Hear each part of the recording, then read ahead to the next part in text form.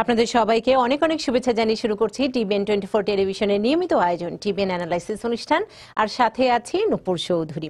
আর সম্মানিত অতিথি হিসেবে আমরা আজকে পেয়েছি Mohammad Hashem, enrol agent, Karnaphuli tax সার্ভিসের সিইও এবং প্রেসিডেন্ট। আপনাকে স্বাগত জানাচ্ছি আমাদের এই অনুষ্ঠানে এবং আপনাকে অনেকদিন পরে পেয়েছি। দর্শকরা ট্যাক্স সংক্রান্ত যে কোনো বিষয় নিয়ে আপনারা মোহাম্মদ হাশেমকে প্রশ্ন করতে পারেন কিংবা কোনো তথ্য জানতে যদি চান ট্যাক্স রিলেটেড, আপনারা সরাসরি আমাদের সাথে যুক্ত হতে পারেন। আমরা সরাসরি আছি 646-307-9828 এই নম্বরে। এছাড়া সরাসরি আছি ফেসবুকে www.facebook.com/tbn24USA। Mohammad Hashem, tax season শেষ, কিন্তু এখনো তো অনেক বিষয় আছে ট্যাক্স রিলেটেড। আমরা আজকে কথা বলি tax cut and jobs act নিয়ে। শুরুতেই আপনার কাছে জানতে চাই যে প্রেসিডেন্ট ডোনাল্ড ট্রাম্প নতুন কর নীতি ঘোষণা করেছিলেন, সেটি নিয়ে মনে আছে হয়তো আপনার সাথে আমরা যে অনুষ্ঠান করেছি অনেকেই জানতে চেয়েছিলেন যে নতুন এই ট্যাক্স পরিকল্পনায় কি কি পরিবর্তন আসছে এবং কবে থেকে এটি কার্যকর হবে।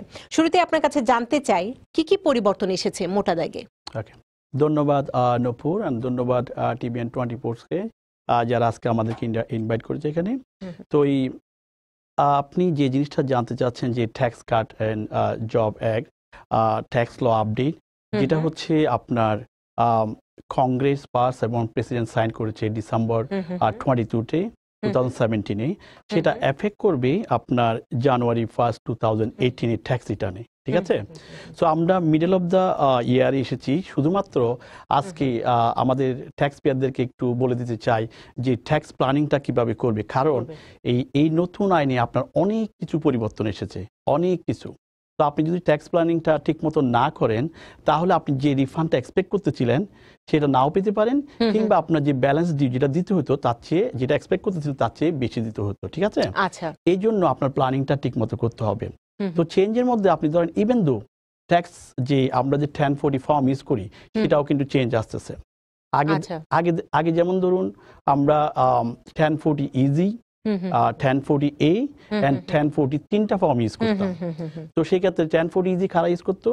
যাদের ইনকাম ছিল লেস দেন 100,000, কোনো ডিপেন্ডেন্ট ছিল না, তারা কিন্তু 1040 ইজি ইউজ করতো। এবং যাদের ডিপেন্ডেন্ট ছিল লেস দেন $100,000 ইনকাম ছিল, তারা 1040A ইউজ করতো। এবং যারা মোর দেন 100,000, যাদের বিজনেস ইনকাম, যাদের আদার ইনকাম আছে, ডিপেন্ডেন্ট রয়েছে, তারা কিন্তু 1040 ইউজ করতো। এখন কিন্তু আপনার সেটা সবগুলো চেঞ্জ হয়ে শুধুমাত্র একটা 1040 থাকবে। তো 1040 গন, এক্সকিউজ মি, 1040 ইজি গন, 1040 এও থাকবে না। কি ধরনের প্রভাব পড়তে পারে আপনার কি মনে হয়? তো সেক্ষেত্রে আপনার যে 1040 যেটা রিলিজ করতে যাচ্ছে, আমরা জুনে 29 যেটা আইআরএস থেকে রিলিজ করা হয়েছে, সেটা হচ্ছে আপনার যে একটা পোস্ট কার্ডের মতো। আগে যে মনে করেন একটু পোস্ট কার্ড তো চিনেন, এই পোস্ট কার্ডে একদিকে থাকবে আপনার ইনফরমেশন আর ট্যাক্স প্রিপেয়ার ইনফরমেশন, আর একদিকে থাকবে আপনার ইনকাম, এক্সপেন্স, রিফান্ড। তো মাত্র ছোট্ট একটা পেজের মধ্যে এটা হয়ে যাবে। যেমন ধরুন আবার 1040-তে আমরা আগে যেটা ইউজ করতাম 1 থেকে 79 নাম্বার ছিল আপনার ইনফরমেশন, তারপর ছিল আপনার এক্সাম্পশন, তারপর ছিল আপনার ইনকাম, এক্সপেন্স, ক্রেডিট, তারপরে পেমেন্ট, এগুলো ছিল 79 পর্যন্ত। আর এখন নতুন যে ফর্মটা করা হচ্ছে এটা হবে মাত্র 1 থেকে 23 পর্যন্ত। ছোট্ট একটা শর্ট করে ফেলছে। তো আপনি কিন্তু আগের যে ফর্মগুলো ছিল এগুলো তো আপনি ইউজ করতে পারবেন না। ঠিক আছে? এটা হলো ফর্মের বেলায়, ইভেন দ্য ফর্মটা পর্যন্ত চেঞ্জ হয়ে যাচ্ছে। তো আমাদের ট্যাক্স পেয়ারদেরকে মনে রাখতে হবে যেন নতুন ফর্মে ট্যাক্স রিটার্নটা করে আর কি। এটি তো আপনি বললেন যে যারা আপনারা কাজটি করছেন এই ক্ষেত্রে প্রাতিষ্ঠানিকভাবে অনেক কিছু পরিবর্তন। আমি ব্যক্তিগতভাবে ট্যাক্স পেয়ার যদি হই, আমার ইনকাম যেরকম আছে সেই জায়গাটিতে আপনার কি ধারণা কোন কোন জায়গায় পরিবর্তন আসবে? আমার সন্তান, আমার পরিবার, আমার আয়, সেক্ষেত্রে যদি একটু সাধারণ দর্শকদের বুঝিয়ে বলেন। ধন্যবাদ, আপনার সুন্দর প্রশ্ন রেখেছেন। তো আপনার চেঞ্জের মধ্যে প্রথম চেঞ্জ যেটা, সেটা হচ্ছে আপনার tax rate change. Tax rate যেটা যেমন 7 ছিল, এখনো 7 তবে সেক্ষেত্রে আপনার স্লাইটলি আগে 39.6 ছিল, এটাকে 37 করে আসছে, কিছুটা কমিয়ে নিয়ে আসা হচ্ছে। আবার ইনকামটাও থ্রেশহোল্ডটা বাড়িয়ে দেওয়া হচ্ছে। তো যার ফলে যাদের ইনকাম একটু বেশি হলে ট্যাক্স রেটটা একটু কম, এদিক থেকে একটু সুবিধা। এটা হচ্ছে ট্যাক্স রেটের ব্যাপারে, বুঝছেন? আরেকটা যেটা আমাদের কমিউনিটি যাদের লো ইনকাম তাদের জন্য স্ট্যান্ডার্ড ডিডাকশন ডবল করে দিয়েছে। যেমন ধরুন আগে ছিল 6,300, ঠিক আছে? সো সেটা এখন ডবল 12,000 করেছে সিঙ্গেলের জন্য। আর মেরিট ফাইলিং জন্য 24,000, আর হেড অফ হাউসের জন্য 18,000। তো ইভেন দা আপনার যদি ইনকাম যদি মনে করেন আপনি স্বামী স্ত্রী, আপনার কোনো বাচ্চা নেই, তাহলে আপনার ইনকাম যদি 24,000 থাকে, এই 24,000 স্ট্যান্ডার্ড ডিডাকশন বাদ দেন, আপনার ট্যাক্সেবল ইনকামটা জিরো, ট্যাক্সটা জিরো। একজন আছেন আমাদের সাথে যুক্ত হয়েছেন, আমরা তার প্রশ্নটি নিয়ে মোহাম্মদ হাশেমা আসবো। আপনি খুব সুন্দর করে বিস্তারিত ভাবে একদম আমরা আগে কিন্তু ওই সামারাইজ করে দিয়েছিলাম আগে যে ইয়াতে, এখন আমরা ডিপলি একটু ভিতরে যাব, বিস্তারিত আলোচনা করছি। কে আছেন আমাদের সাথে, কে যুক্ত হয়েছেন? হ্যালো, আসসালামু আলাইকুম। ওয়ালাইকুম সালাম। আমি নিউইয়র্ক ব্রঞ্চ থেকে, আমার নাম পারভেজ। আমি একটু আপনাদের মাধ্যমে জানতে চাই একটা জিনিস, যেমন আমি তো ইনকাম কাজ করতেছি, বুঝছেন, ইউনিয়ন জব যেটাকে বলে, বাট আমার তো আওয়ারটা মানে এভরি উইকে আমি মাত্র 20 আওয়ার কাজ করি। আমি যে ট্যাক্স হাঁটাইলাম, আমার এই ট্যাক্সের উপরে কি প্রভাব পড়বে, যে আমি কি ট্যাক্স রিটার্ন করলে আমি টাকা পাবো না পাবো না, এটাই জানার জন্য আর কি। আচ্ছা, আপনি ফোনে থাকুন। প্রত্যেক মাসে ইনকাম হচ্ছে মাত্র আপনার 7 থেকে 800 টাকা। আচ্ছা, আপনি ফোনে থাকুন, আপনার কিছু জানার আছে? জি, ধন্যবাদ আপনার প্রশ্নের জন্য। উনি বলছে আমি 20 ঘন্টা কাজ করি, সার্টেন অ্যামাউন্টে কাজ করতে, ওনার এটা এফেক্ট করবে। Yes, that's true.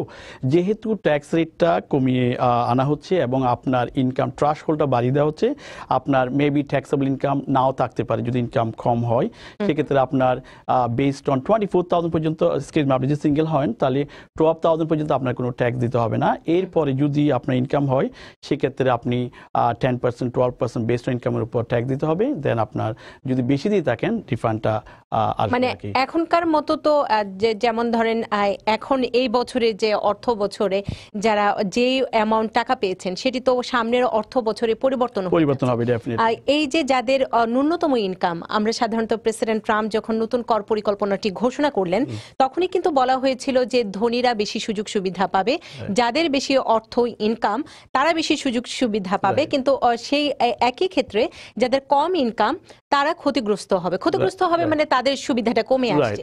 তো এই ক্ষেত্রে আপনি যদি এই যে যিনি প্রশ্ন করেছিলেন তার সূত্র ধরে আমি জানতে চাই যে যাদের কম ইনকাম সেই ক্ষেত্রে কি ধরনের পরিবর্তনটি চোখে পড়বে? অ্যাকচুয়ালি কম ইনকাম যাদের তেমন একটা মেজর এফেক্ট দেখা যাবে না, কারণ আপনার এই যাদের ইনকাম লো তারা কিন্তু স্ট্যান্ডার্ড ডিডাকশন কিন্তু ডবল করে দেওয়া হচ্ছে। আছে যদি বাচ্চা থাকে সেক্ষেত্রে কিছুটা এফেক্ট করবে। যেমন ধরুন যদি আপনার স্বামী স্ত্রী 2 জন বাচ্চা, আগে ছিল স্ট্যান্ডার্ড ডিডাকশন 12,000 এন্ড আপনার এক্সাম্পশন ছিল। এখানে একটা কথা বলে রাখতে চাই, এক্সাম্পশন যেটা এই নতুন আইনে কিন্তু এটা থাকবে না, যেটা 4,050 করে একজন বাচ্চার জন্য। তো সেটাকে রিপিল করে আপনার স্বামী স্ত্রী 24,000 পর্যন্ত আপনার ডিডাকশন। নাও আপনার যদি 2টা ডিপেন্ডেন্ট থাকে এবং বাবা মা থাকে, টোটাল 4 জন ডিপেন্ডেন্ট, আর আপনার পুরাতন আইনে স্ট্যান্ডার্ডেশন 12,000 সামথিং প্লাস 4,050 করে 16,000, অলমোস্ট $28,000 আপনি ডিডাকশন পাচ্ছিলেন, ঠিক আছে? কিন্তু নতুন আইনে সেটা 24 পাবেন, এর উপর যাইতে পারবে না। সেক্ষেত্রে যদি যাদের ইনকাম এরকম হয়, যাদের ডিপেন্ডেন্ট এরকম থাকে, তো মিডল ক্লাস কিছুটা হলে এফেক্ট করবে। মানে আপনার ট্যাক্সেবল ইনকামটা বাড়বে, ট্যাক্সটা একটু দিতে হবে, দেন রিফান্ডটা একটু কমে আসবে। আমাদের সাথে যে ফোনে আছেন আমরা সেটি নিয়ে নিতে চাই। কে আছেন আমাদের সাথে? আচ্ছা, আমরা লাইনটি কেটে গেছে। আমি মোহাম্মদ হাশেম জানতে চাই যে ব্যবসায়ীদের ক্ষেত্রেও বিভিন্ন সুযোগ সুবিধা কথা বলেছেন প্রেসিডেন্ট ট্রাম্প, তো ক্ষুদ্র এবং মাঝারি যারা ব্যবসায়ী তাদের ক্ষেত্রে কি এফেক্ট ফেলবে? পরে আমি আরো বিস্তারিত জিনিস নিয়ে আসবো। ব্যবসায়ীদের ক্ষেত্রে যাদের কর্পোরেট রিটার্ন করবে, তাদের যারা কর্পোরেশন আছে, রেগুলার কর্পোরেশন, তাদেরকে আগে যেটা 35% ছিল সেটা আপনার 21% চলে আসছে, ঠিক আছে? কিন্তু এখানে একটু এক্সপ্লেন করা দরকার। আমরা আগেই বলেছি 35 থেকে 21%, কিন্তু আমরা সেটা বলেছি সামারাইজ। আমরা আজকে একটু ডিপলি যাব হোয়াট গোনা বি হ্যাপেন। আপনি দেখেন যাদের ইনকাম, মনে করেন ইনকাম এক্সপেন্ডের পরে যদি আপনি লেস দেন 50,000 ট্যাক্সেবল ইনকাম হয়, সেক্ষেত্রে আপনার ট্যাক্স রেট ছিল পুরাতন আইনে 15%। যাদের 0 থেকে 50,000, দেখি ভালো করে বুঝেন, ট্যাক্সেবল ইনকাম যদি 50,000 নিচে হয়, সো আপনার এই ট্যাক্স রেট ছিল 15%, তারপরে মনে করেন 25%, তারপরে 35%, সো অন। কিন্তু আমাদের বেশিরভাগ যারা স্মল বিজনেস ওনার, তারা কিন্তু বছর শেষে হিসাব নিকাশ করে লেস দেন 50,000 ট্যাক্সেবল ইনকাম হয়। সেক্ষেত্রে যেহেতু নতুন আইনে 21% ফ্ল্যাট রেট, সেখানে কিন্তু আপনার 6% বেশি দিতে হচ্ছে। আপনি জিনিসটা খেয়াল করছেন, মানে ইভেন দো ডোনাল্ড ট্রাম্প বলতেছে যে সব বিজনেসদের জন্য এটা ইজি করে দেয়, কিন্তু 21% দিচ্ছেন আপনি, কিন্তু লেস দেন 50% ট্যাক্সেবল ইনকাম হলে আপনি কিন্তু আর একটু বেশি দিচ্ছেন, 6% বেশি দিচ্ছেন। তবে যাদের ইনকাম বেশি, মোর দেন 50,000, তখন তারা বেনিফিটটা আসা শুরু করবে। এন্ড মিন টাইম আরেকটা বলি, যে আপনার এস কর্পোরেশনের ব্যাপারে আপনার ডিডাকশনের পর আবার 20% এডিশনাল, যেটা পাস থ্রু এন্টিটি ছিল, এখানে আবার 20% ডিডাকশন রয়েছে। তো সেই ক্ষেত্রে স্মল বিজনেসটা তাতে বেশি বেনিফিট হবে। ট্যাক্স রেটে কি পরিবর্তন আসছে পার্সোনাল এবং বিজনেস? ইয়েস, পার্সোনাল যেটা বললাম 10 থেকে 37%, আগে ছিল 10% থেকে 39.6%, আর বিজনেস ছিল আবার 35%, এখন সেটা হচ্ছে 21% ফ্ল্যাট রেট সবার জন্য। এবং আরেকটি বিষয় যদি জানতে চাই, স্ট্যান্ডার্ড ডিডাকশন এবং পার্সোনাল এক্সামিশন আপনি বলছিলেন যে পরিবর্তন এসেছে, তো এই ক্ষেত্রে কি বলবেন বিস্তারিতভাবে যদি একটু দর্শকদের জানান। স্ট্যান্ডার্ড ডিডাকশন তো বললাম যে সিঙ্গেল 12,000, মেড ফাইলিং জনলি আপনার 24,000, আর হচ্ছে হেড অফ হাউস হচ্ছে 18,000 থাকবে। এর উপর আর কোনো ডিডাকশন নিতে পারবে না আনলেস যদি আইটেমাইজ না করে। নাও প্রশ্ন নিই হাশেম ভাই, কে আছেন আমাদের সাথে, কে যুক্ত হয়েছেন? কে আছেন? জি আসসালামু আলাইকুম আপা। জি, নামটি বলে নিতে হবে। হ্যাঁ, আমি দেলোয়ার জ্যাকসনের থেকে। জি দেলোয়ার ভাই বলুন প্রশ্নটি। আমার প্রশ্ন হলো, আমরা হাজবেন্ড এন্ড ওয়াইফ। প্রশ্নটি শেষ করুন তাড়াতাড়ি ভাই। আমাদের ইনকাম হলো 24,000 টাকার উপরে যদি হয়, মানে 40,000 টাকা হয়, তাহলে আমরা কত পার্সেন্ট হারে ইন্টারেস্ট দিব? আচ্ছা, ওকে, ধন্যবাদ। আপনি বলেছেন, বাই দ্য ওয়ে দেলোয়ার ভাই ধন্যবাদ, আপনার সুন্দর বছর 24,000 টাকার উপরে গেলে 24,000 পর্যন্ত, 40,000 টাকার মধ্যে, 24,000 পর্যন্ত আপনার ট্যাক্স দিতে হবে না। এরপরে যেটা হবে, এটা it could be merit filing জনলি আপনার 12 থেকে 15%-এর মধ্যে, অথবা 12 থেকে 22%-এর মধ্যে ট্যাক্স রেট। আগে কত ছিল? আগে ছিল 10-15, ওনার ট্যাক্স রেট টেকনিক্যালি 15% হতো, এখন হয়তো আপনার 12% থাকতে পারে, যেহেতু মেরিট ফাইলিং জনলি যদি। আচ্ছা, এবং আমরা কথা বলছিলাম স্ট্যান্ডার্ড ডিডাকশন এবং পার্সোনাল, এবং এক্ষেত্রে সাধারণ মানুষ উপকার হওয়ার জায়গাটি কোথায়? রাইট, পার্সোনাল এক্সাম্পশন যেটা ছিল, যাদের কোনো ডিপেন্ডেন্ট নাই তারা কিন্তু বেনিফিট হবে, যাদের ইভেন তো পার্সোনাল এক্সাম্পশন না থাকলেও, যেমন মেরিট ফাইলিং জনলি আগে 12,000 ছিল, ইভেন তো পার্সোনাল এক্সাম্পশন বাদ দিয়ে 24,000, কিন্তু আপনার যদি 4 জন ডিপেন্ডেন্ট থাকে সেক্ষেত্রে আপনার ডিডাকশন ছিল 28,000, কিন্তু যেহেতু পার্সোনাল এক্সাম্পশন রিপিল করা হচ্ছে, তাহলে আপনি 24,000 এর উপর আর যেতে পারছেন, তার 4,000 এক্সট্রা ট্যাক্সেবল ইনকাম হবে, সেই 4,000 উপর এডিশনাল ট্যাক্স দিতে হবে, let's say 10%, which is $400। Now, R personal এক্সাম্পশনটা দেখেন, এটা শুধুমাত্র কংগ্রেস দিয়েছিল যাদের এই ক্লোথিং এর জন্য, আপনার ফুডের জন্য, আপনার শেল্টারের জন্য, কিন্তু এটা কিন্তু ডোনাল্ড ট্রাম্প রিপিল করে মানে তুলে দিয়েছে, এটা থাকবে না। তো এটা টোটালি গন। তো যাদের ডিপেন্ডেন্ট বেশি তারা একটু আপনার এই লুজার হবে, রাইট, যদি ডিপেন্ডেন্ট যাদের বেশি। আচ্ছা, ডিপেন্ডেন্ট যাদের বেশি তাদের হচ্ছে লুজার হওয়ার আশঙ্কাও বেশি, আর নতুন যে প্রেসিডেন্ট ট্রাম্পের নতুন। এবং আরেকটি বিষয় আছে যে আইটেমাইজড যে ডিডাকশন, সেই বিষয়টি নিয়ে কি? This is hard topic, আইটেমাইজড deduction সাধারণ মানুষের জন্য যদি একটু সহজ সরল ভাবে বুঝিয়ে দিতেন, আমিও বুঝতে চাই। আইটেমাইজড ডিডাকশনের আপনার অনেক কিছু চেঞ্জ, বিগ চেঞ্জ। আচ্ছা, এক নম্বর চেঞ্জ যেটা আপনার হচ্ছে, প্রথমে আপনার এই মেডিকেল অ্যান্ড ডেন্টাল এক্সপেন্স যেটা ছিল আপনার 10%, সেক্ষেত্রে নতুন আইনে 7.5% অফ AGI। আচ্ছা, সো সেক্ষেত্রে কিছুটা বেনিফিট হবে সাধারণ ট্যাক্স পেয়ার। বা যেটার মধ্যে সবাই বেশি লুজার হবে সেটা হচ্ছে আপনার salt, state and local tax, এটাকে ক্যাপ করে দিয়েছে 10,000 উপর আপনি বেশি নিতে পারেন, ইভেন দো আপনার স্টেট ট্যাক্স, সিটি ট্যাক্স এবং প্রপার্টি ট্যাক্স, এগুলো সবগুলো মিলে যদি আপনার বেশিও আসে, still you can not take the deduct more than 10,000, এটার উপর যেতে পারবেন। এটা আপনার মিডল ক্লাস অনেকে এটাকে হার্ম হবে, এবং তাদের আইটেমাইজ কম হবে, ট্যাক্সেবল ইনকাম বেশি হবে। তো রিসেন্টলি একটা নিউজ আসছে আমাদের, জাস্ট জুলাই 17, ট্রাই স্টেট এবং including Maryland, so new York, new jersey, Connecticut and Maryland, এই 4টে স্টেট মিলে IRS কে সু করে দিয়েছে এটার কারণে, সল্টের কারণে। তো সেটা কি, IRS এবং internal revenue service, also department of treasury এবং ইউনাইটেড স্টেটের বিরুদ্ধে সু করা হচ্ছে, যে এখানে যে এটা 1861 থেকে এটা শুরু হয়েছিল, কন্টিনিউ চলতেছিল, এটা আনলিমিটেড ডিডাকশন, বাট এখন বন্ধ করে দেওয়াতে অলমোস্ট 150 ইয়ার্স এটা চলে আসতেছিল, এখন আচ্ছা। বন্ধ করে দেওয়া হচ্ছে। ওরা বলতেছে এটা তোমরা অনেক কিছু ভায়োলেট করেছো, যেমন আপনার এই যেটা বলে যে কংগ্রেসের যে রুল রেগুলেশন ছিল, এই অ্যামেন্ডমেন্ট 10, 16 এবং আপনার ছিল সেকশন 8 সামথিং এরকম ছিল, এই তিনটা ভায়োলেট করতেছে। ওরা বলতেছে স্টেট রাইটকে তোমরা এগুলো কেয়ার না করে এটা বন্ধ করে দিচ্ছ, সো এটা আমরা চাচ্ছি না, এই জন্য এটা সু করে দেওয়া হচ্ছে। তো এখন রেজাল্ট হয়নি, এটা জাস্ট 17 তারিখে এবং এটি বলছিলেন যে মিডল ক্লাস এফেক্ট হবে এই ক্ষেত্রে। মিডল ক্লাস যেহেতু আপনার আইটেমসটা অনেক কিছু তুলে দিয়েছে, যেমন 2% অফ এজ, 2% যেটা এজিআই ফ্লোরের মধ্যে ছিল। 2% বলতে মনে করেন আপনি যে জবে যখন কাজ করতেন, অনেক সময় জাস্ট আপনি ওয়াইটারের জন্য আপনার ইউনিফর্ম কিনতে হতো, আপনার পোশাক কিনতে হতো, আপনার জুতো কিনতে হতো, ক্লোথিং ছিল। এগুলো যদি কোম্পানি যদি আপনাকে রিইনভেস্ট না করে না দেয়, তাহলে সেটা ডিডাকশন নেওয়া যেত আইটেমের ক্ষেত্রে, তো সেটা টোটালি থাকবে না। রাইট, ডাক্তারদের ক্ষেত্রে ধরেন, ডাক্তাররা যদি আইটেমাইজ করতে যায়, তারাও কিন্তু তাদের কিন্তু অনেক ইকুইপমেন্ট লাগে, যেগুলো হচ্ছে যদি হসপিটাল আন্ডারে কাজ করি, যদি হসপিটাল না দেয়, কোম্পানি না দেয়, সেক্ষেত্রে তারাও কিন্তু অনেক ডিরেকশন নিতে পারতেছে না। ঠিক আছে, অনেক কিছু এরকম করে 22 আইটেম ইজ গন। তো এটিকে তো ঐতিহাসিক কর পরিকল্পনা বলছেন প্রেসিডেন্ট, রাইট। কিন্তু সবাই তো, এখানে একটা কথা বলে রাখি, কংগ্রেস এটা পাস করেছে, ওরা মনে করছে এটা simple tax return, but it's true that এটা সিম্পল, জাস্ট সিম্পলি ট্যাক্স রেটটা চেঞ্জ করেছে, আর কিছু নয়।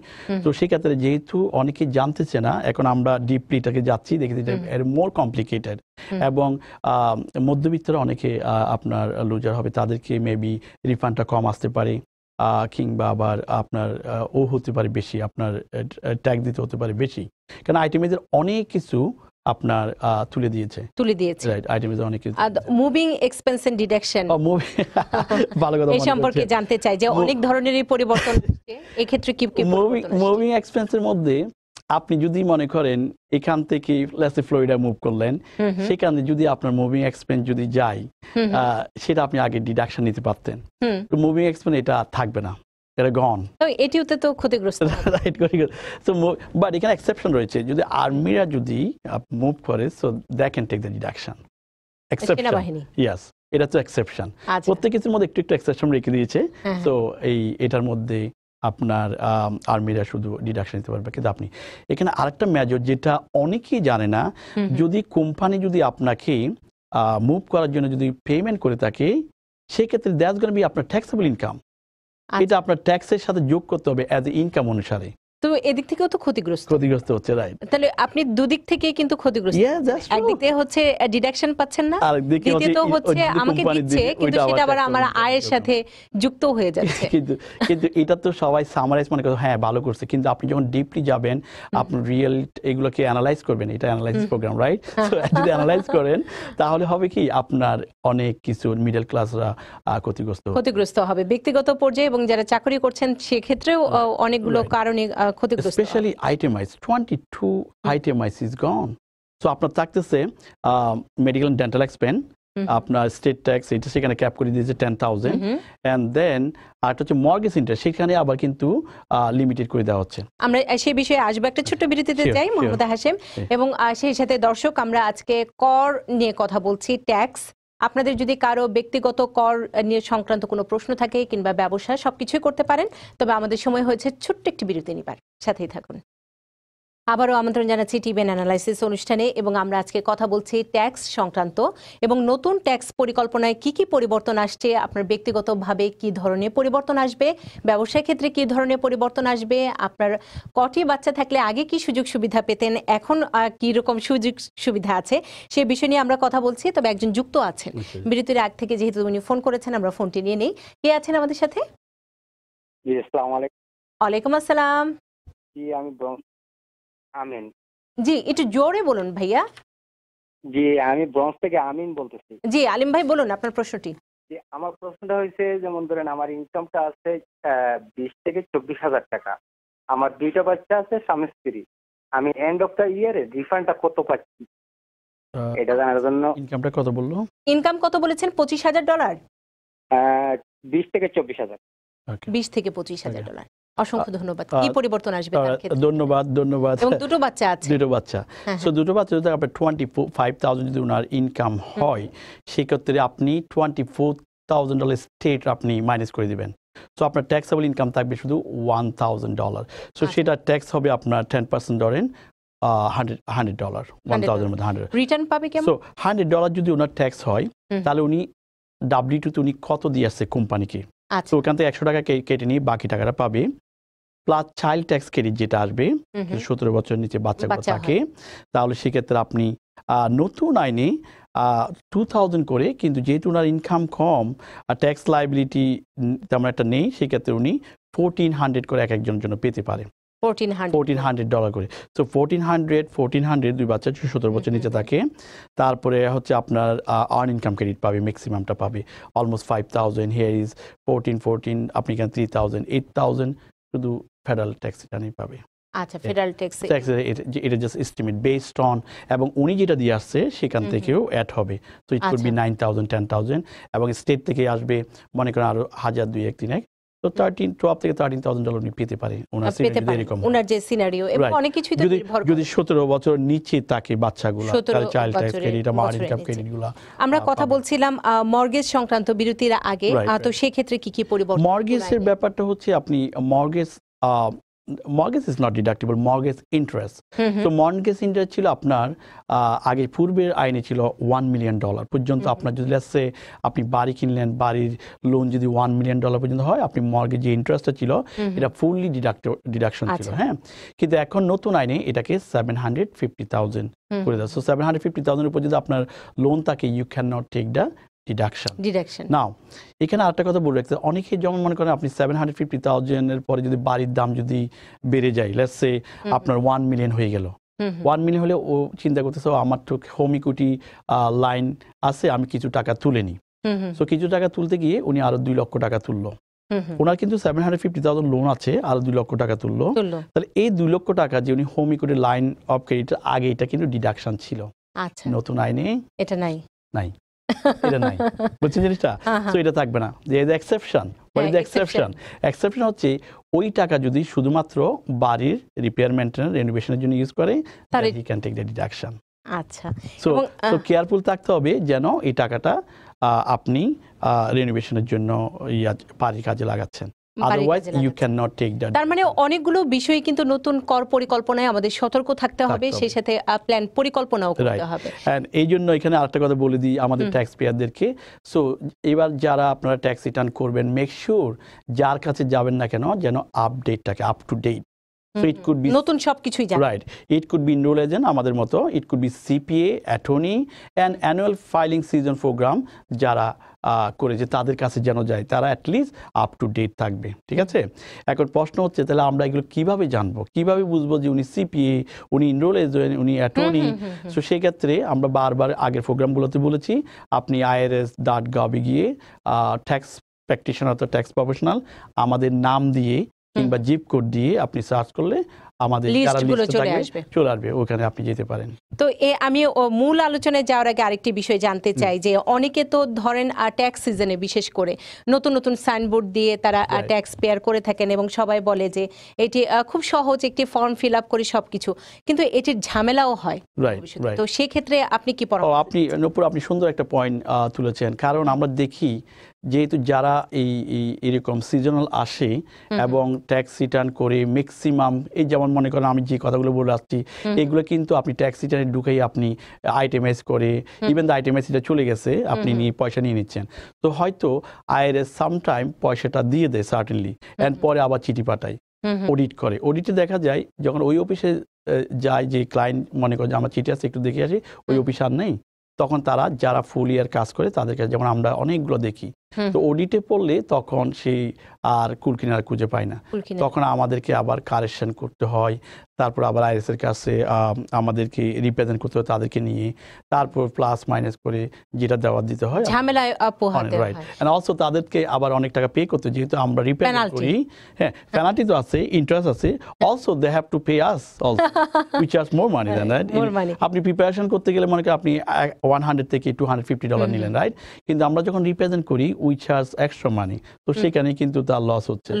উল্টা তো ইন্টারেস্ট এন্ড পেনাল্টি দিচ্ছে, আবার রিফান্ড যেটা দিচ্ছে সেটাও ফেরত দিচ্ছে। এবং তার এটি তো ট্যাক্স যে আমি বলবো সেই ফাইলগুলোতে যুক্ত হচ্ছে, যে তার এই জায়গায় তো হ্যাম্পারও করছে তার ইকোনমিক্যাল। আপনার যদি অডিটটা যদি 2 বছর পরে হয়, still interest and penalty beginning থেকে ধরে আসতেছে, ঠিক আছে, কারণ আপনি রাইট ট্যাক্স রিটার্ন করেন নাই। এই জন্য আমি বারবার ওয়ার্নিং দিচ্ছি সবসময় যেন সিপিএ, অ্যাটর্নি, ইনরোল এজেন্ট এবং অ্যানুয়াল ফাইলিং সিজন প্রোগ্রাম যারা করছে তাদের কাছে যেন ট্যাক্স ফাইল করে এবং ট্যাক্স রিটার্ন। এবং এই অনুষ্ঠান থেকেও আমরা বলি যে আপনাদের যাদের কাছে পছন্দ, যে বিষয়ে আইন নিয়ে কিংবা ট্যাক্স নিয়ে যাকেই পছন্দ তার কাছেই যাবেন, কিন্তু তিনি প্রফেশনাল কিনা সেই জায়গাটি একটু ঠিক করে নিতে হবে। আর আমরা যেহেতু একটি দেশ থেকে অন্য দেশে আসিও অনেক কিছুই কম বুঝি, কিন্তু এই জায়গাটি নিজেদের ভবিষ্যৎ, নিজেদের আমি বলবো যে আশঙ্কা, মানে সেই জায়গাটি থেকে দূর থাকার জন্য প্রথম সিদ্ধান্তটি অনেক গুরুত্বপূর্ণ। আমরা হেলথ ইন্স্যুরেন্স পেনাল্টি নিয়ে জানতে চাই। ওকে, হেলথ ইন্স্যুরেন্স ব্যাপারে আমরা বলে আসছি এটা রিপিল করা হচ্ছে, বাট বি কেয়ারফুল। সেটা রিপিল করা হচ্ছে নেক্সট ইয়ার থেকে। আমরা বারবার বলে আসতেছি নেক্সট ইয়ার থেকে। সো এগুলো যেমন জানুয়ারি 1 থেকে শুরু হবে, সেটা আবার আপনার নেক্সট ইয়ার জানুয়ারি 1, 2019 থেকে এটা থাকবে না। বাট স্টিল 2018 এর ট্যাক্স রিটার্ন যদি আপনি করে থাকেন তাহলে পেনাল্টি দিতে হবে। সো নেক্সট ইয়ার থেকে আর থাকবে না এটা। আচ্ছা, এটা নেক্সট ইয়ার থেকে। তো এই বছর আপনি ইতিবাচক না নেতিবাচক কোন ভাবে দেখবেন? পেনাল্টি ওইটা ওবামা যেটা করেছিল যে at least no matter what সিটিজেনদের যেন হেলথ ইন্স্যুরেন্স থাকে। হ্যাঁ, তো অনেকে যারা যখন পেনাল্টি থাকবে না, হেলথ ইন্স্যুরেন্স কেউ তেমন একটা নেবে না, যেন আমি তো ডাক্তার কাছে যেতে হয় না, আমার 6 মাস 9 মাস 1 বছর হলে আমার ভিজিট করতে হয় না, তো Y M paying this x amount of money every month. তো এটা কিন্তু আপনি যদি এইবারও ট্যাক্স রিটার্ন করতে যান, সেক্ষেত্রে আপনার ইনকামের ট্রাস্টের উপর পেনাল্টি দিতে হবে 2.5% অফ এজ, 2.5%।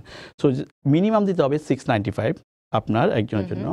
আর বাচ্চা যেগুলো আন্ডার 18 সেটা হবে $347.50 করে দিতে হবে। একজন আছেন, ফোনটা আমরা নিয়ে নিই। মোহাম্মদ হাশেম আছেন আমাদের সাথে, আমরা পেয়েছি তাকে। আজকে আমরা ট্যাক্স সংক্রান্ত নতুন যে ট্যাক্স পরিকল্পনা সেই অনুযায়ী আমরা কথা বলছি। কে আছেন আমাদের সাথে ফোনে? কে আছেন? জি, ওয়ালাইকুম আসসালাম। জি, আমি ইতি বলছি ব্রুকলিন থেকে। জি আপা বলুন। আমাদের পরিবারের কিছু বাড়ি আছে বাফেলোতে, তো আমরা সেগুলো একটা কর্পোরেশনের আন্ডারে নিয়ে আসতে চাচ্ছি, একটা নতুন কর্পোরেশন ওপেন করতে চাচ্ছি। তো আমি শুনলাম যে নতুন ট্যাক্স লতে বেশ কিছু চেঞ্জ আসছে, সেই জন্য আমি হাসিম ভাইয়ের কাছে আমি প্রশ্ন করতে চাই যে আমাদের মানে কি ধরনের কর্পোরেশন ওপেন করলে আমাদের জন্য সুবিধা হবে বা কোনটা ভালো হবে, যদি একটু বলতেন। ওকে, ধন্যবাদ আপনাকে, সুন্দর প্রশ্ন করেছেন। ওনার কয়েকটা বাড়ি আছে, বাড়ির ব্যাপারে বেশিরভাগ মানুষ এলএলসি করে, যা এলএলসি লিমিটেড লাইবিলিটি কোম্পানি করতে চায়।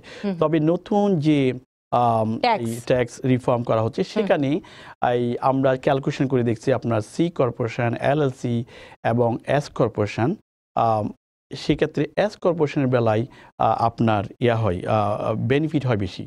কেন?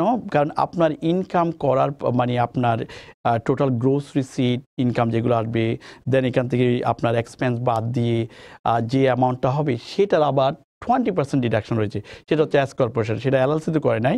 তো সেই ক্ষেত্রে আমরা আদার কোনো অন্য বিজনেস যদি আপনার থাকে, আমি সাজেস্ট করবো যে আপনি এস কর্পোরেশন করেন। তবে আপনি ইচ্ছা করলে limited liability company LLC open করতে পারেন, রিয়েল এস্টেটের ব্যাপারগুলো আর কি। আচ্ছা, তারপরে চাইল্ড ট্যাক্স ক্রেডিট এই সম্পর্কে যদি একটু বলতেন, নতুন ট্যাক্স পরিকল্পনায় বাড়ানো হয়েছে। চাইল্ড ট্যাক্স ক্রেডিট সবাই তো ধরে নিচ্ছে যে 1000 ছিল লাস্ট ইয়ারে এক একজনের জন্য, 3 বাচ্চার জন্য $3000।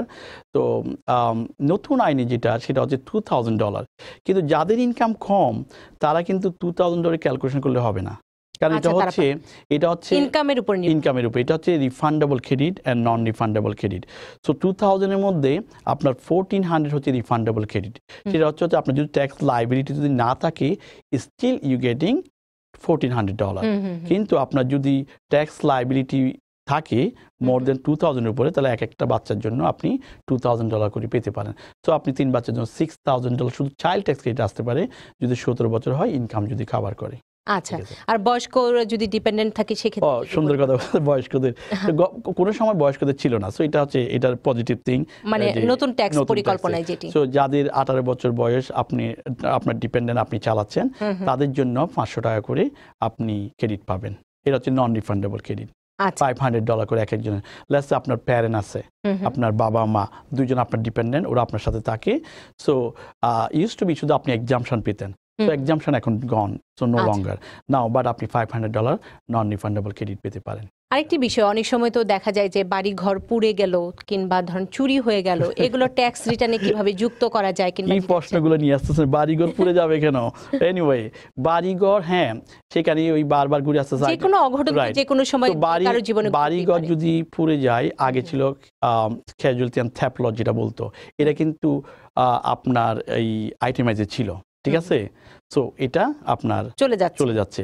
সো আপনার আগে মনে করেন ইস্যু যতটুকু কাভার না করে যদি আপনি এটা বেশি হয়ে যায় ভ্যালু হিসাবে, আপনার অনেক কিছু চুরি হয়ে গেল, আপনি $100 বাদ দিয়ে বাকিটুকু ডিডাকশন নিতে পারতেন, বুঝছেন? সো এখন কিন্তু সেটা আর নাই, বা দিয়ে এক্সেপশন। যদি প্রেসিডেন্ট যদি বলে যে এখানে আপনার এই যে আমাদের বন্যা হয় না এগুলা, এই ধরনের যদি কিছু হয় সেক্ষেত্রে, কিন্তু সেটি তো সামগ্রিকভাবে ব্যক্তিগত পর্যায়ে কোনো যদি ক্ষতি হয় সেটি আর থাকছে না। তার মানে ব্যক্তিগতভাবে অনেক ক্ষেত্রেই কিন্তু ক্ষতিগ্রস্ত হচ্ছে। অনেকের আছে যে দেশে গেল, গোল্ডটা লেগে গেল এই বাসায়, অনেক সময় গোল্ডটা চুরি হয়ে গেল, তখন সেই ফেয়ার মার্কেট ভ্যালু ধরে যে আমার এত টাকা চুরি হয়ে গেল। সো ক্যাজুয়ালিটি এন্ড থ্যাফট লস একটা অপশন ছিল to get do the itemize and reduce your taxable income, তো সেটা থাকবে না, মানে সেটি থাকবে না, সেটা থাকবে না। আরো অনেক কিছু থাকবে না, যেমন সেফ ডিপোজিট বক্স, যেটা আপনি মনে করেন অনেক সময় আমাদের এই অনেক কমিটির অনেক মেয়েরা আছে, মহিলারা আছে, যেগুলো হচ্ছে আপনি গোল্ডগুলো আপনার সেফ ডিপোজিট বক্সে রাখেন, সেক্ষেত্রে ব্যাংকে আপনার $100 $200 প্রতি মাসে মাসে দিতে হয় বক্সের জন্য, হয়তো এটাও আপনি কিন্তু ডিডাকশন নিতে পারতেন। তো এগুলো থাকবে না। এরকম করে টোটাল 22 থিংস ইজ গন। আচ্ছা, এবং সেটি সবগুলোই হচ্ছে ব্যক্তিগত পর্যায় থেকে আইটেমাইজার। সো আইটেমাইজার আরেকটা আছে, মনে করেন শুধু চ্যারিটেবল কন্ট্রিবিউশন, যেটা হচ্ছে ডোনেশনটা একটু বাড়ানো হচ্ছে। যেমন মনে করেন আপনার adjusted gross income, let's say আপনার ইনকাম 100,000, তো 100,000-এর আপনি 50% কি ডিডাকশন নিতে পারতেন গত আপনার এই পুরাতন আইনে। তো 50% বলতে আপনার 50,000 দিয়ে দিলেন, হ্যাঁ, কিন্তু নতুন আইনে সেটাকে 60% করানো হচ্ছে। তো লেটস সে আপনি একটা বাড়ি ডোনেশন করেছে, সেটার ফেয়ার মার্কেট ভ্যালু মনে করেন $1 million, স্টিল আপনার ইনকাম যদি 200,000 হয়, সেটা 60% আপনি নিতে পারতেছেন, ঠিক আছে? সো সেখানে 10% আপনার ইনক্রিজ করা হয়েছে। আচ্ছা, তো অনেক কিছু পরিবর্তন এসেছে এবং বেশ কিছু ক্ষেত্রেই পরিবর্তন এসেছে। এবং আমরা কর সংক্রান্ত বিষয় নিয়ে কথা বলছিলাম, নতুন কর পরিকল্পনায় বিজনেস সামগ্রিকভাবে আর কোন কোন দিক মোটা দাগে পরিবর্তন এসেছে? মোটা দাগে যেটা সল্ভ যেটা স্টেট অ্যান্ড লোকাল ট্যাক্স, এটা আমি বারবার বলি কেন, এটার মধ্যে মিডল ক্লাস অনেক হবে, বিকজ এটা আপনি কোনোভাবে 10,000 হবে না, ইচ্ছাতে বেশি হবে। আপনি যারা আইটেমাইজ করবে, এটা দরকার ছিল আপনার স্টেট ট্যাক্স, সিটি ট্যাক্স এবং প্রপার্টি ট্যাক্স, এগুলো দরকার ছিল, এগুলো দিয়েই তো আপনার আইটেমাইজটা হইতো। সো লেটস সে আপনার ইনকাম হচ্ছে 150,000 ফর এক্সাম্পল। সো এখন যদি আপনার এই মেডিকেল অ্যান্ড ডেন্টাল এক্সপেন্স এটা থাকলো, আপনার স্টেট ট্যাক্সের মাত্র 10,000 তাহলে, হ্যাঁ, তারপরে আপনার হচ্ছে মর্গেজ ইন্টারেস্ট, তারপরে আপনার হচ্ছে আদার এই চ্যারিটেবল কন্ট্রিবিউশন, এগুলো দিয়ে যদি 24,000 টাকার নিচে হয়, তাহলে আপনি কিন্তু আইটেমাইজ নিতে পারতেছেন না। আচ্ছা, তো সেখানে 120,000 যদি আপনার ইনকাম হয়, আপনি 24,000 বাদ দিয়ে আর বাকি সব কিছুর উপর ট্যাক্সেবল ইনকাম হয়ে যাচ্ছে, তো ট্যাক্স বেশি দিচ্ছে, রাইট? যদি আপনি আইটেমাইজ করার সুযোগ থাকে, যে 10,000-এর উপরে যদি এটা আনলিমিটেড দিত, যেটা আগে ছিল, সেক্ষেত্রে আপনি যদি 40,000 অথবা 50,000 যদি আইটেমাইজে আসতো, তাহলে আপনি 1,20,000 থেকে 50,000 বাদ দেন, আর বাকিটুকুর উপর ট্যাক্স দিতে অনেক টাকা ট্যাক্স কম আসতো। এইটা যদি আপনি ক্যালকুলেশন করি, তাহলে মিডল ক্লাসরা অনেক হবে, হার্ম হবে নতুন ট্যাক্স পরিকল্পনা। স্পেশালি আপনি দেখেন ফায়ার ফাইটার, পুলিশ ডিপার্টমেন্ট, ওরা কিন্তু অ্যারাউন্ড 100,000 120,000 এটার উপরে আপনার আসে, স্যালারিটা আসে, তাদের ওভারটাইম করে। তো ওদেরও অনেকের বাড়ি আছে, স্টেট ট্যাক্স দিচ্ছে, সিটি ট্যাক্স দিচ্ছে, মেবি ইনক্লুডিং ইউ টু, সেগুলো দেওয়ার পরেও আপনার ডিডাকশন নিতে পারতেছে না, ডিডাকশন নিতে পারছে না। এবং নতুন অর্থ বছরে বেশ কিছু পরিবর্তন আসবে। আমরা যেহেতু একদম অনুষ্ঠানের শেষ পর্যায়ে চলে এসেছি, আপনার কাছে সারমর্ম জানতে চাই, নতুন ট্যাক্স পরিকল্পনায় কি কি পরিবর্তন এসেছে সেটির একটু সামারাইজ যদি বলেন, তারপর আমি জানতে চাইবো পরামর্শ। রাইট, তো একটা হচ্ছে আপনার এক নম্বর হচ্ছে ট্যাক্স রেট চেঞ্জ হয়ে আসছে, সেটা। 2 নম্বর হচ্ছে আপনার স্ট্যান্ডার্ড ডিডাকশন ডবল করা হচ্ছে, তারপরে আস্তে আপনার হচ্ছে এক্সামশন হচ্ছে রিপিল করা হচ্ছে, এটা থাকবে না, ঠিক আছে। তারপরে আপনার state tax, property tax $10,000 cap করা হচ্ছে। ডোনেশনকে বাড়িয়ে দেওয়া হচ্ছে 50 থেকে 60%। তারপরে আপনার মর্গেজ ইন্টারেস্টটা 1 মিলিয়ন থেকে 750,000 করে আছে, কিন্তু সেকেন্ড মর্গেজ যেটা ওটা তো আর থাকবে না, এটা যদি 750,000 উপরে হয়। তারপর আপনার অ্যালিমনি, এটা মনে হয় বাদ পড়ে গেল। অ্যালিমনি যেটা হচ্ছে, এটা একটু এক্সপ্লেন করে দিই। অ্যালিমনিটা হচ্ছে মনে করেন আপনার যদি ডিভোর্স হয়, সেক্ষেত্রে যদি জাজ যদি রায় করে যে তোমাকে যদি আমার ইনকাম থাকে যে হাজব্যান্ডকে তোমার দিতে হবে, ওয়াইফকে তোমার অ্যালিমনি দিতে হবে, যেহেতু ওনার ইনকাম নাই, ওনার একটা বাচ্চা আছে, চাইল্ড সাপোর্ট এবং আপনার ওয়াইফকে দিতে হবে বেস্ট অন ইনকামের উপর। সেটা যদি জাজ রায় দিয়ে দেয় যে ইনকামটা, এই ইনকামটা যে আপনি রিসিভ করতেন সেটা এখন আগে ট্যাক্সেবল ছিল, এটা আগে ট্যাক্সেবল নাই।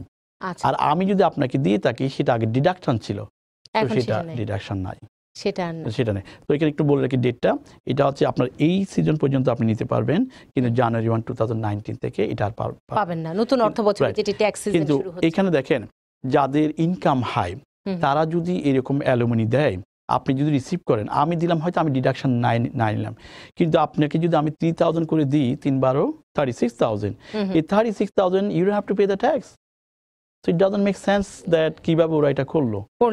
এবং অনেক কিছুই আলোচনার আছে, আমরা ভবিষ্যতে আরো আলোচনা করব। পরামর্শ কি দিবেন খুব সংক্ষেপে? পরামর্শ বলতে দর্শকদেরকে বলতে চাই এবং ট্যাক্স পেয়ারদেরকে বলতে চাই, আপনারা এখন মিডল অফ দ্য ইয়ার আপনারা প্ল্যান করেন যে কিভাবে আপনি ট্যাক্সেবল ইনকামকে রিডিউস করতে পারবেন, যেহেতু আপনার আইটেমসটা কমে যাচ্ছে এবং অনেক কিছু চলে যাচ্ছে।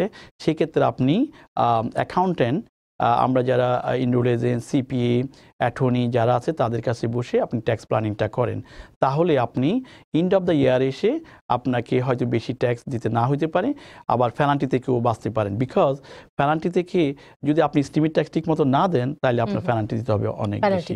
আবার অনেক সময় দেখা যাচ্ছে রিফান্ড নিয়ে অনেকে প্ল্যান করে থাকে যে আমি অনেক টাকা রিফান্ড পাবো, কিন্তু ইটস টোটালি চেঞ্জ। তো রিফান্ডের ব্যাপারে আপনি একটা এস্টিমেট নিয়ে যেতে পারেন যে আমার কত টাকা, সেটার উপর প্ল্যান করবেন। তো এই প্ল্যানিংটা যেন ট্যাক্স প্ল্যানিংটা যেন ঠিক মতো করে। মোহাম্মদ হাশেম, আপনাকে অসংখ্য ধন্যবাদ। সেই সাথে দর্শক আপনাদেরকেও ধন্যবাদ জানাচ্ছি যারা এতক্ষণ ধরে এই অনুষ্ঠানটি দেখেছেন। আমরা প্রতিদিনই চেষ্টা করি বিভিন্ন বিষয়ে প্রফেশনাল যারা আছেন তারা এসে বিভিন্ন তথ্য উপস্থাপন করেন, এবং আমরা একটি কথাই বারবার বলে থাকি, এই অনুষ্ঠান থেকে আপনারা যে তথ্যগুলো পেয়ে থাকেন, এবং আপনারা অবশ্যই আপনাদের যে কোনো পছন্দের মানুষের কাছে যাবেন, তবে তিনি প্রফেশনাল কিনা সেই জায়গাটি যাচাই করে নেবেন। সবাই ভালো থাকবেন।